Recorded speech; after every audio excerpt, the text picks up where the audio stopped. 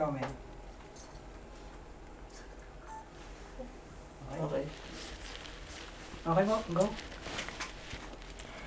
To my dearest Jose, I was 15 years old. Teka, naiiyak na ako agad. Wait lang. Ang haba pa niyan, mama. Kaya nga. Teka lang, mag-isip muna ako nakakagalit. JB. Hindi, game. Sige, go. To my dearest Jose, I was 15 years old when I first daydreamed of meeting Mr. Perfect.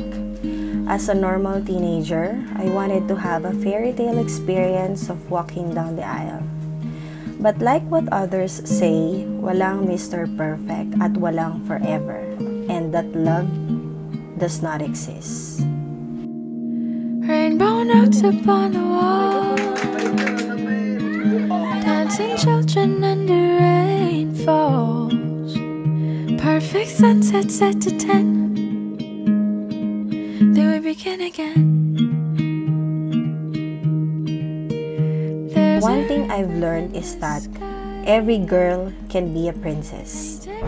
Because of you, I've experienced being a princess. Sasakay ka ng bus going LRT, then transfer to MRT, then another jeepney ride just to pick me up for a date. I'll hold your hand and wipe your tears. We'll laugh until we run out of years.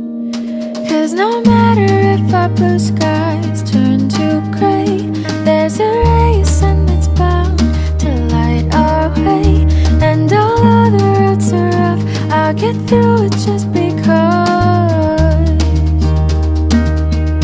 I have my you. You have me. No matter what may come, we'll have our me and us. Ngayong araw na to, magsisimula ang bagong yugto nating dalawa. Along the way, meron tayong pagdadaanan ng problema na maaaring hindi ito maging madali. Pero alam kong malalampasan natin to like we always do.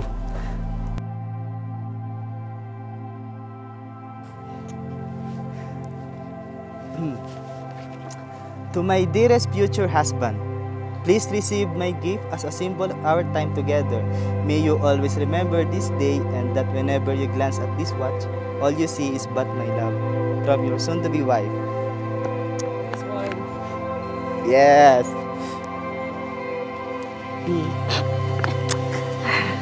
A simple gift for all your love. I love you. See you later, Daddy. Pure English. Pinapangako ko sa'yo na susuportahan kita sa lahat ng magiging desisyon mo. Iintindihin ka kapag may toyo ka, patatawanin pag nalulungkot ka, iiyak kasama mo pag sobrang bigat na. Mula noon hanggang ngayon, mamahalin kita at mas mamahalin sa mga bukas na darating. Today, I will happily walk down the aisle. Today, I will honestly and faithfully confirm my yes to many more yeses.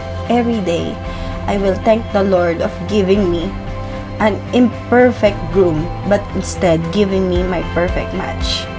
I will not ask nor expect a comfortable home because you are my only home. Remember that? You always have me. You're not so perfect bride, but perfectly in love with you.